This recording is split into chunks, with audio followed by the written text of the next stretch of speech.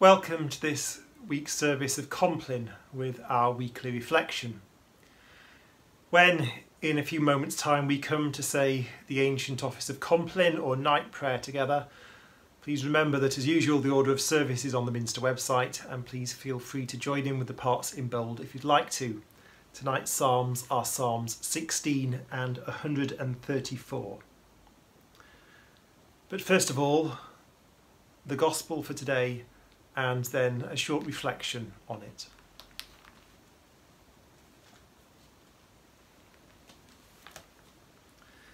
The Gospel according to St. Luke, chapter 10, beginning at verse 21. At that same hour, Jesus rejoiced in the Holy Spirit and said, I thank you, Father, Lord of heaven and earth, because you have hidden these things from the wise and the intelligent and have revealed them to infants. Yes, Father, for such was your gracious will. All things have been handed over to me by my Father, and no one knows who the Son is except the Father, and no one knows who the Father is except the Son, and anyone to whom the Son chooses to reveal him. Then turning to the disciples, Jesus said to them privately, Blessed are the eyes that see what you see. For I tell you that many prophets and kings desired to see what you see and did not see it, and to hear what you hear, but did not hear it. This is the gospel of the Lord. Praise to you, O Christ.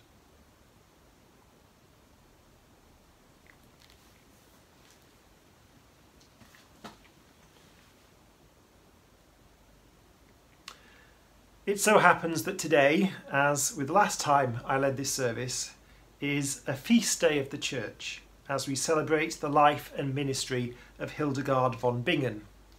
More of her in a moment. I'm always glad to be presiding at the Eucharist or at another service when it's a Saints' Day. Being reminded of the lives of the saints and holy ones of God never fails to cheer me, however dark or however dull a day might be. For much of the past few days, the Bible verse that's been going round and round my head isn't one from last Sunday or from this coming Sunday or one set for any day in between. But it's this verse from Jeremiah that I heard someone quote recently. The harvest is past, and the summer is ended, and we are not saved. How does that verse resonate with my feelings this September? Many of us, well certainly I, thought back in March that September would be the big return to normal. Surely the end point of this COVID-19 crisis, where we would finally be able to resume something like the pattern of our usual lives following the summer break. Now, time has gone on. The year is waning. Schools may be back, but a second spike seems to be on the way earlier than predicted, and a way out of this nightmare still seems a desperately long way away. But today we are asked to think of Hildegard, a German nun of the 12th century, who from her earliest years had a powerful visionary life. She was a writer, a composer and a teacher, as well as being abbess of the monastery at Bingen.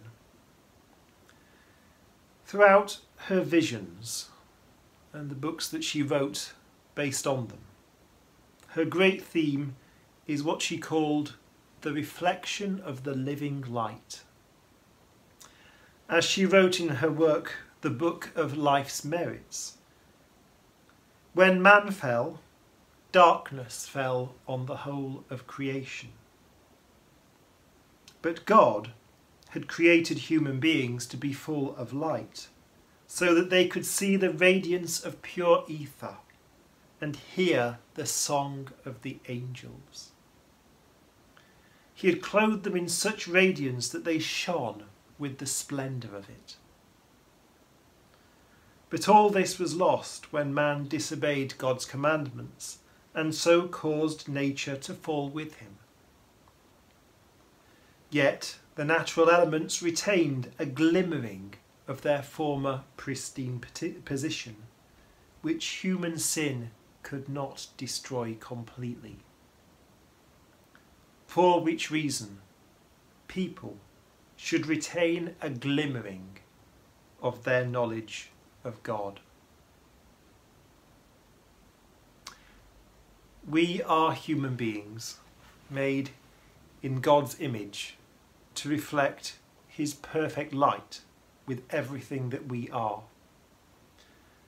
And despite the darkness of our sin, and despite the darkness into which we have plunged this world, we retain a glimmering of that light. Our task, our calling, is to be as open to God as we can be, so that that light might glimmer as brightly as may be.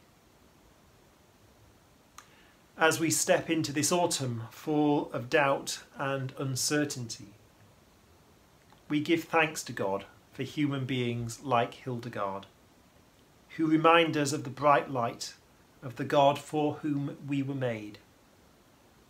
Those to whom, as our Gospel reading says, God has revealed things that have been hidden from the wise and the discerning, the wise according to the lights of this world. However dark the times, there will always be light, because the light is God. And we are still created to be so full of light that we can hear the song of the angels. And hear them we will.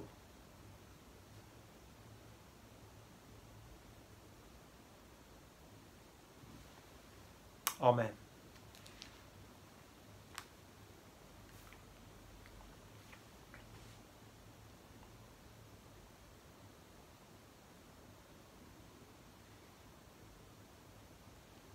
The Lord Almighty grant us a quiet night and a perfect end.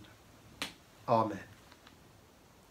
Our help is in the name of the Lord, who made heaven and earth.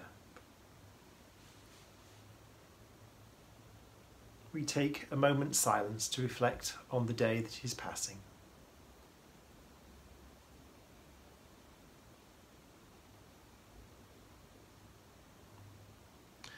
Most merciful God, we confess to you before the whole company of heaven and one another that we have sinned in thought, word and deed, and in what we have failed to do. Forgive us our sins. Heal us by your Spirit, and raise us to new life in Christ. Amen. O God, make speed to save us. O Lord, make haste to help us. Glory to the Father, and to the Son, and to the Holy Spirit, as it was in the beginning, is now, and shall be forever. Amen. Alleluia.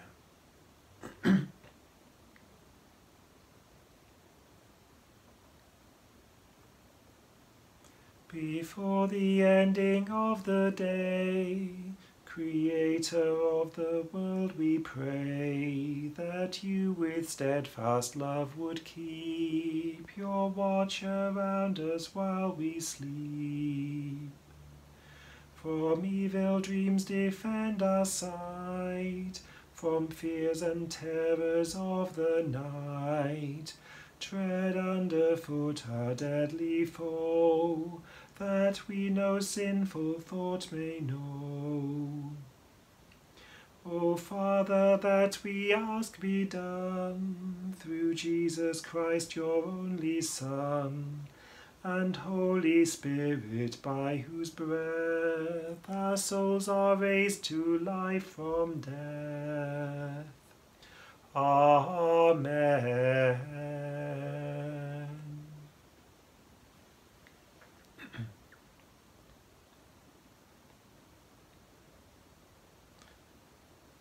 Preserve me, O God, for in you have I taken refuge. I have said to the Lord, you are my Lord. All my good depends on you. All my delight is upon the godly that are in the land, upon those who are noble in heart. Though the idols are legion that many run after, their drink offerings of blood I will not offer, neither make mention of their names upon my lips. The Lord himself is my portion and my cup. In your hands alone is my fortune. My share has fallen in a fair land. Indeed, I have a goodly heritage. I will bless the Lord who has given me counsel. And in the night watches he instructs my heart. I have set the Lord always before me. He is at my right hand, I shall not fall. Wherefore my heart is glad and my spirit rejoices. My flesh also shall rest secure. For you will not abandon my soul to death, nor suffer your faithful one to see the pit. You will show me the path of life. In your presence is the fullness of joy. And in your right hand are pleasures for evermore.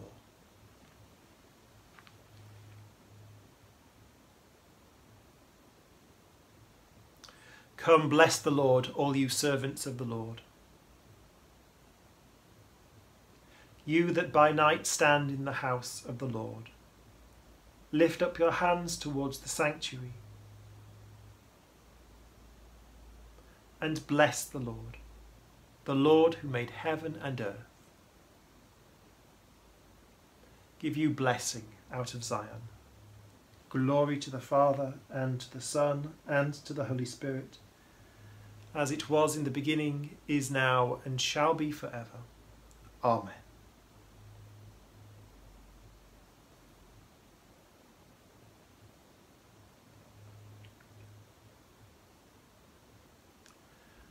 The servants of the Lamb shall see the face of God, whose name will be on their foreheads.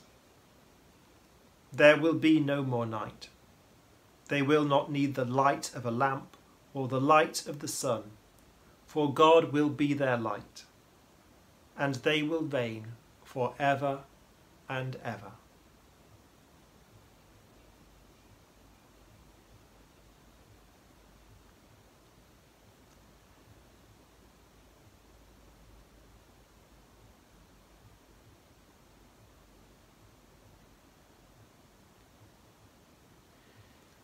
Into your hands, O Lord, I commend my spirit. Into your hands, O Lord, I commend my spirit. For you have redeemed me, Lord God of truth. I commend my spirit.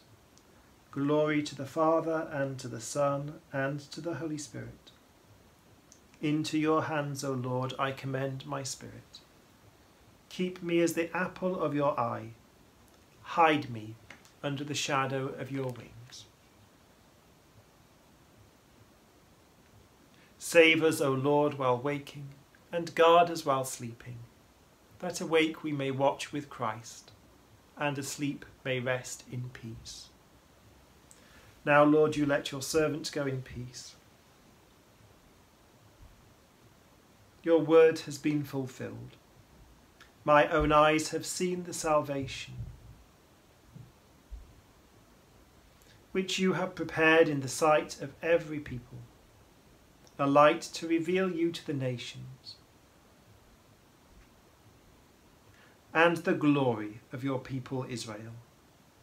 Glory to the Father, and to the Son, and to the Holy Spirit, as it was in the beginning, is now, and shall be forever. Amen. Save us, O Lord, while waking, and guard us while sleeping, that awake we may watch with Christ, and asleep may rest in peace.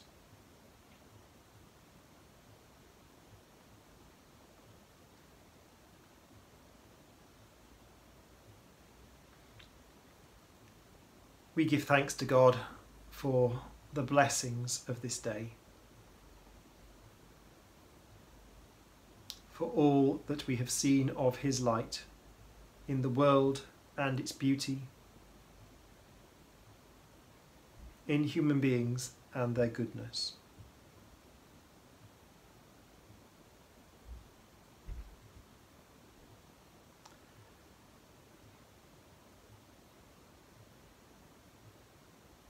We commit into the hands of God all that this day has shown us or reminded us of the world's darkness, that it and all people may be touched by his light and transformed into his likeness and brought into his nearer presence.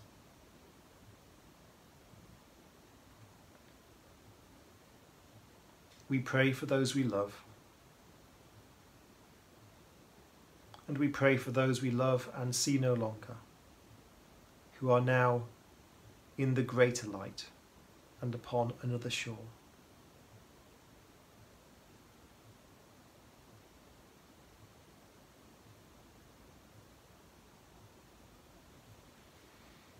Most glorious and holy God, whose servant Hildegard, strong in the faith, was caught up in the vision of your heavenly courts. By the breath of your Spirit, open our eyes to glimpse your glory, and our lips to sing your praises with all the angels. Through Jesus Christ, your Son, our Lord, who is alive and reigns with you in the unity of the Holy Spirit, one God, now and forever. Amen. As our Saviour taught us, so we pray. Our Father in heaven, hallowed be your name. Your kingdom come, your will be done on earth as in heaven. Give us today our daily bread. Forgive us our sins, as we forgive those who sin against us. Lead us not into temptation, but deliver us from evil. For the kingdom, the power, and the glory are yours, now and forever. Amen.